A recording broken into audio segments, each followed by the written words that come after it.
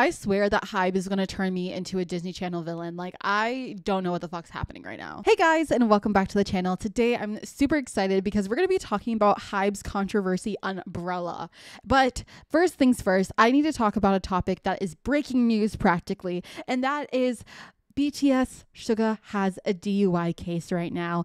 And I absolutely did not think that BTS would have any major controversies, but this one has kind of rose out of the dead suddenly after I even made my hot takes video where I included them in it. And I'm like, damn, like wow, I'm like an oracle. You guys are going to hear my true opinion about this in just a moment. But first, I'm going to briefly explain it to you guys. And I might not explain it in the most accurate or best way because when I read about the case, it literally just came out. So the information that I have is a little bit blurry.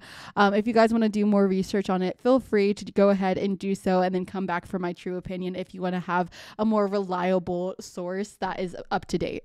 So basically though, Suga was drunk on the street, right? He was like, slay bitch, I'm drunk as fuck, right? So he was drunk on the street and he decided that he was going to hop on a scooter. And this scooter was an electric scooter that in Korea, if you're driving this vehicle or like riding this vehicle, you cannot do so while impaired. But he was impaired. He was on the scooter and apparently he like passed out on the street or something like that. And they found him with the scooter and it's a whole thing. You know what I mean? The whole thing is a thing.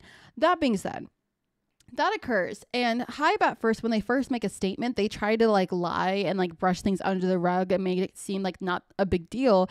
But people find out the truth and they end up getting really like up in arms and they start hating on Hybe because why are Hybe such big liars? I don't know what's up with Hybe and like them lying all the time, but they be liars, right?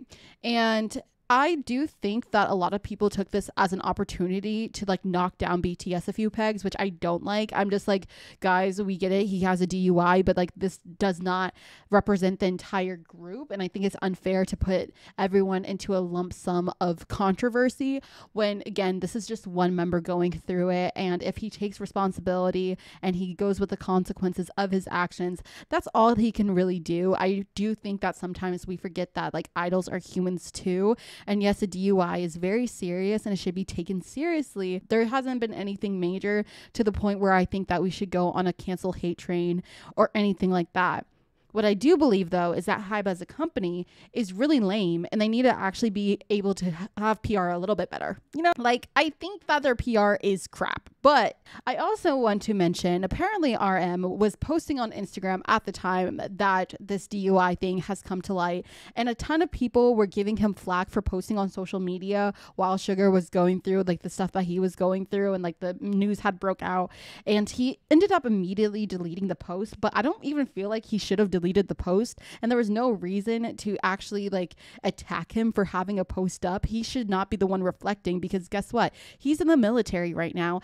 And also on top of that, like he is just like posting about music. I don't even remember exactly what the post was, but it had nothing to do with anything. And it didn't even insinuate anything about the thing that was happening currently. So I think that's so weird that like people are so quick in like K-pop culture to try to make everyone into this villain when in reality, I'm sorry, I believe that we all have made mistakes and I know DUI is very serious because it endangers other people, but to then put that on the other members as well, I think is a little ridiculous. Like, chill the fuck out, chill, you know, it's not their responsibility. They were not there. He did it on his own accord. He's a grown-ass man. Like, get over it. Like, and we all know that in a couple of months what's probably going to end up happening is that nothing much is going to happen. And I think that's why people are trying to be a little bit more intense because it's BTS and they're like, BTS, like this is our chance to like come at them and this is our chance to kind of knock them down a few pegs, and if we make enough noise then someone has to do something about it, because I think there's such a big influence now that I don't think much is going to happen. I really don't think so. And I think that they're kind of a protected class in Korea. So I don't really know. I think that's why it's like if we're louder about the hate and the anger, then maybe like something will happen. But I don't know. I'm not even biased in this situation because in my last video, I literally have said that I'm not even a hard army or anything like that. I'm literally just someone who listened to them since debut and was at one point an army, yeah, but my opinion is just like okay, he will get consequences of some sort, whether that's a fine or whatever. The next thing I want to talk about, which I think is kind of interesting, and this kind of links to the like Suga's case in the first place, is that NewJeans recently had a weird rumor going around that Haerin and Minji, who the frick? What did I write down? Okay, sorry. I don't know what name I wrote down. I think I was just having an aneurysm. But they basically were caught clubbing. This controversy or a rumor thing that came out was so random and out of place that a lot of people actually think that it was Hybe's attempt to bury what was happening with Suga, which I don't know like how that would relate, but I also can see why that would happen, where it's like, oh my god, they were caught clubbing and they're from a girl group. So I understand. It's just like that came out, and of course it was fake. Like, it was obviously fake. There's evidence already that it was fake. A Reddit post was all made, and like all this news came out that it was a fake post. And I think if they were trying to bury Suga's case with NewJeans, on brand for them, to be frankly honest, it's Hybe. But at the same time, like, I would find that really ridiculous. I think that the way that they treated NewJeans as a group is really sad, because that was a group that everyone was super behind, and I still am behind them. I feel like they're amazingly talented and they deserve the best, but they were unfortunately brought under a lot of controversy and drama that they had no choice in. And I think a lot of people aren't understanding that they seem to be backing Adore, but I don't really know if they're backing Adore because they fully understand the scope of the situation, or if they're just loyal because they were there since their debut. And I would feel the same way probably if I was under a company for so long. I would have some form of loyalty to them because they're the one that grew me and raised me, if that makes sense. That being said, another kind of idea or like alleged thing is that Adore had a hand in actually exposing Suga's DUI thing, and I can see that too. Honestly, Hybe and Adore are both questionable companies in the first place, but I feel like to put it on Minhee and be like, she's the one who did it, I'm also kind of like, does she have a tail on these bitches or something? Like, why would she know that?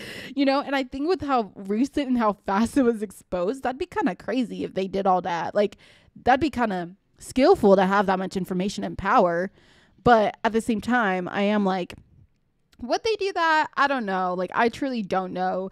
I feel like Adore and Hybe are capable of anything at this point, and they're not to be trusted by anyone. So since we're on the topic of Adore versus Hybe, I think it's time we talk about Adore versus Hybe.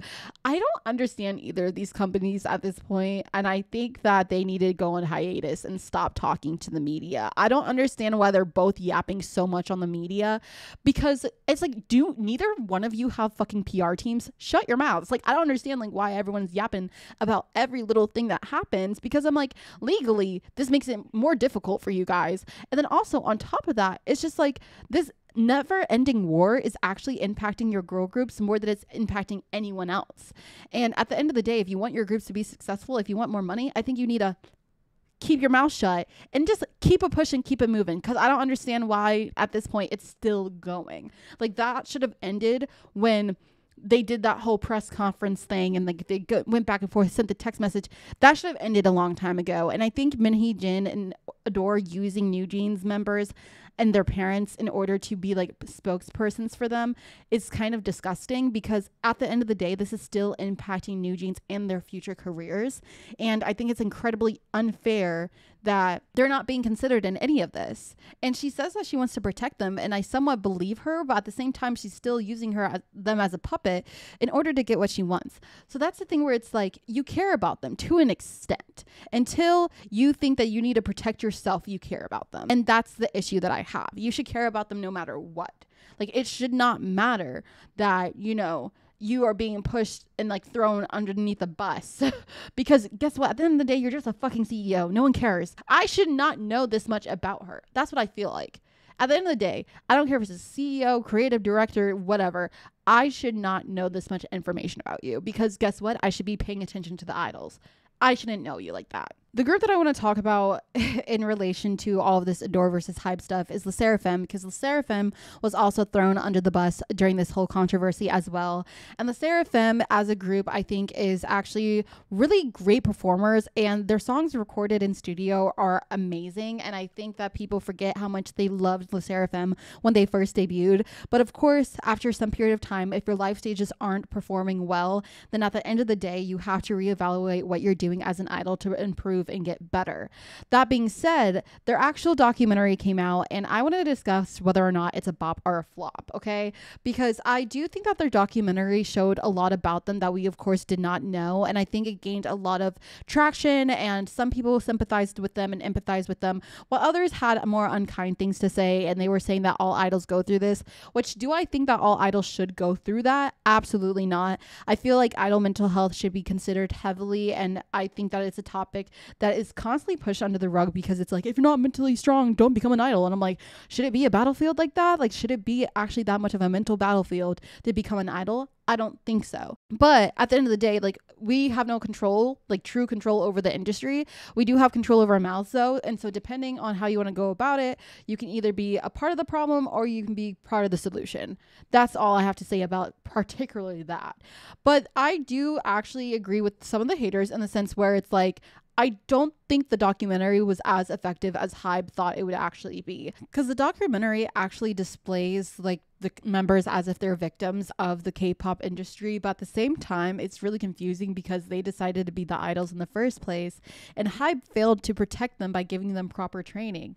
So instead of some of the commenters kind of focusing on the fact that the members are going through a lot of people instead were kind of like, well, Hybe, maybe it's your fucking fault because you didn't train them well enough. And now people are actually like calling out the fact that their live stages aren't at the quality that they should be. And I definitely do agree with that, but I don't agree with the sentiment where people are kind of like, oh, the mental health of the idols, like that's, everyone deals with that. And I'm like, I don't think everyone should be dealing with that actually. And another group that was also in the Hybe Adore conflict was Islet.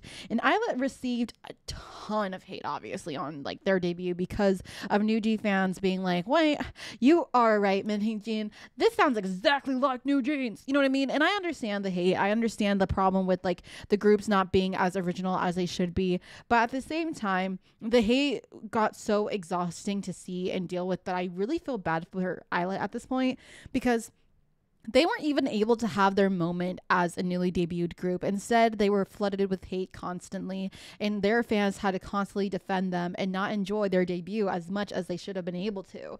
And on top of that, we have a hate from Mocha and her vocals, and I understand her vocals are not the best and not the most stable, but also I do think that Bltlynnthomp should have done a better job in their debut and made sure that the song suited all of them vocally and set them up for success, because in Are You Next, these members actually are like very vocally talented. So I don't understand where what got lost in translation. Even Wonhee actually really got better vocally during Are You Next and her debut. Like, I'm just confused on what happened during that time period for them to sound the way they do now.